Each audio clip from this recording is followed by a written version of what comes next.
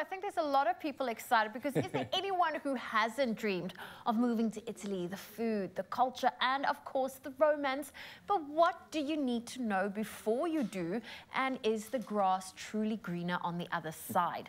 Now this morning, all of us, in fact, joining us all the way from Caserta in Italy is South African-born Mishka van der Schyff and her husband Giovanni, whose love story comes out of a Hollywood rom-com. You can see them on your screen right now. Good morning. Morning. Morning, guys. Morning. Or should we say ciao? Look, it's great to be chatting to you guys. Firstly, how are you doing this morning? Well, we're both sleepy. We're not used to waking up and speaking so early. But we're good. We're quite asking. Look, well, thank you so much for sharing your time with us this morning. Let's dive straight into the conversation. Firstly, why Italy? Out of all the places that you could reside in the world, why choose Italy out of all of them? So hubby is Italian, but we were living in South Africa for a long time, actually for about a year.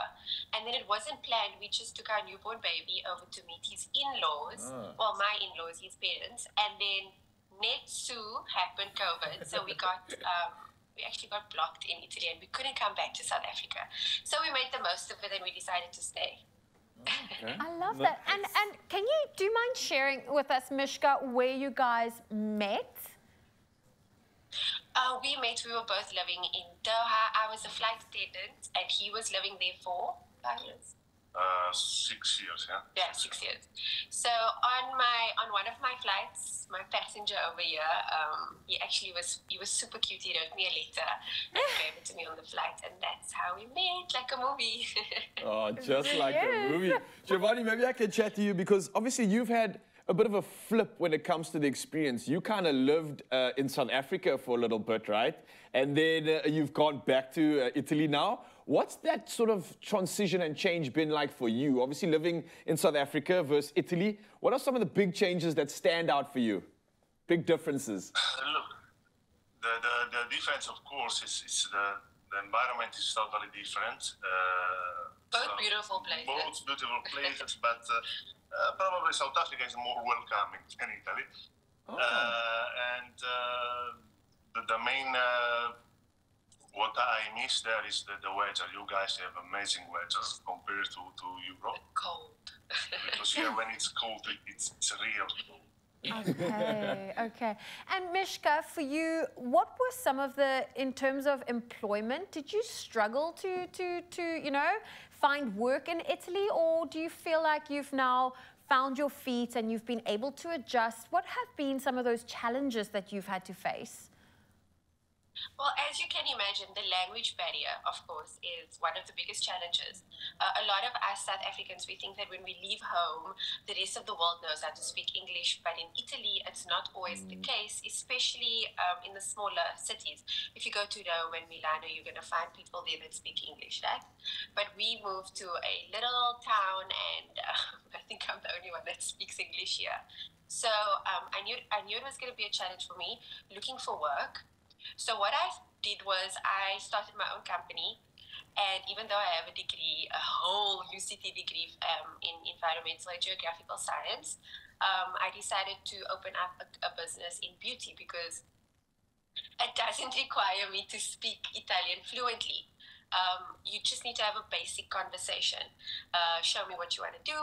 Okay, show me a picture, and then that's that. So.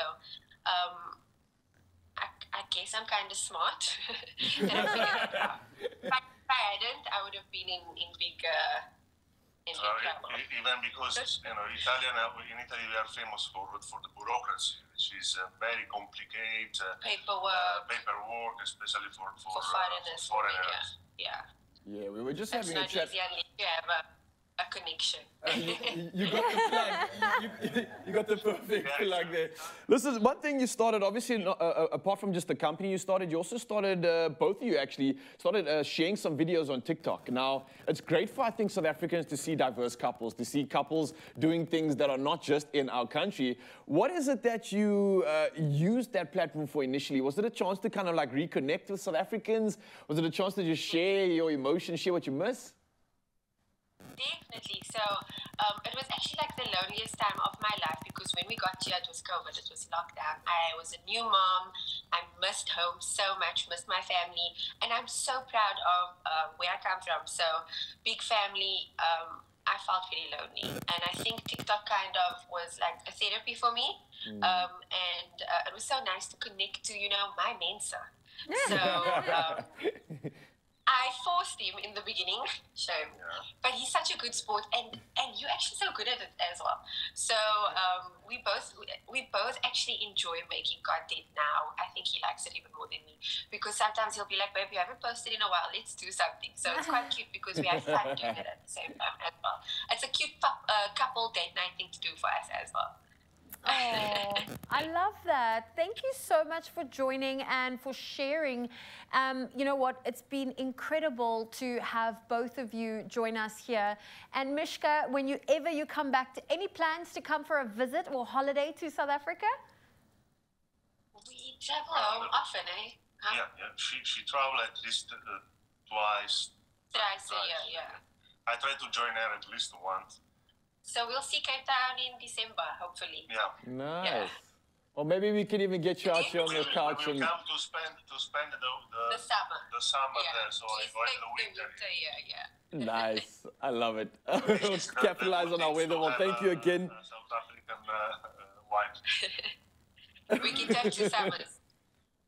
All right. Well, we look forward to it. Hopefully we get an opportunity to chat to you again, but thank you for sharing your experience. Thank you for sharing what it means to be a South African, being abroad, but it looks like you've definitely got a stallion in your corner supporting you, and I think that makes a world of a difference. But wishing both of you nothing but the best of luck as you are carrying on with your journey and everything else happening abroad. And for you, Mzansi, I think this is an awesome opportunity to remind you. We want to get a conversation going about, are you thinking about moving abroad? Are you wanting to? Do you have any idea? We want to get this conversation started on our social media. Let us know if you are overseas or if you want to be, because we just want to get that conversation going and really see what the vibes are all about.